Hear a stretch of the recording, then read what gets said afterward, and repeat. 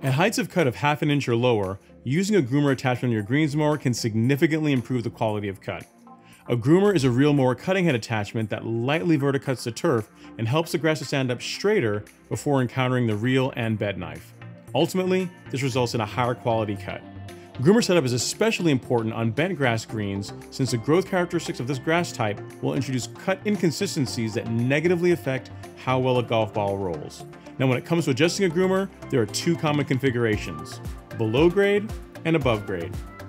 In a below grade configuration, the lowest point of the groomer is set lower than the front roller. Setting the groomer below grade produces an aggressive cut and lightly verticuts the turf. Unfortunately, this causes accelerated wear to the groomer, making it far less common to see below the grade configurations being regularly used. An above grade configuration is where the lowest point of the groomer is set equal to or above the height of the front roller. This configuration is less aggressive, resulting in lower groomer wear and faster turf recovery between mowings. Because it's far more common, we'll be covering the above grade height adjustment process using a Toro DPA cutting head.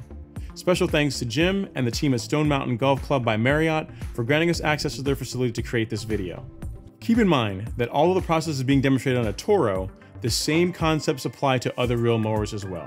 First, let's cover the tools you'll need. This is a groomer-gage by AccuProducts International. It consists of a straight metal bar and a dial indicator.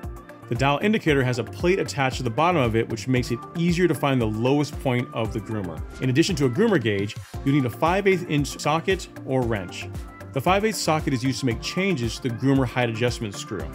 Finally, since we'll be working around a sharp reel, groomer, and bed knife, you should wear a pair of gloves to protect your hands. The first step is to ensure the cutting head is set to our desired height of cut.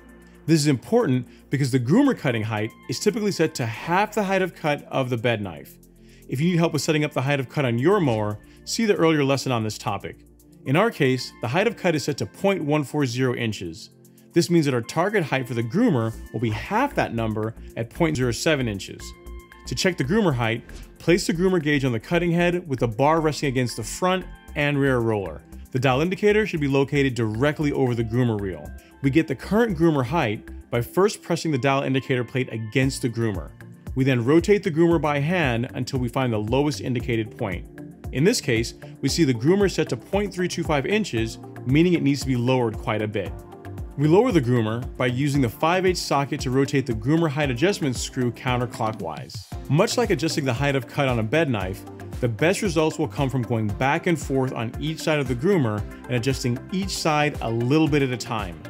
As you move the groomer gauge back and forth, make sure to rotate the groomer to its lowest point to ensure that you get an accurate reading. Continue this back and forth process until you're happy with the setting. As is also true when it comes to mower height of cut, it's good practice to periodically check the groomer height to ensure that it hasn't shifted. For homeowners, this typically means after every 8 hours or so of mowing. The most important point to keep in mind when setting up your groomer is to take your time and get measurements on both sides of the groomer to ensure they have the same setting. By far, this is the biggest contributor to getting the best possible cut. And there you have it. That's how you set up a groomer on a Toro DPA cutting head. As always, if you have any questions, let me know.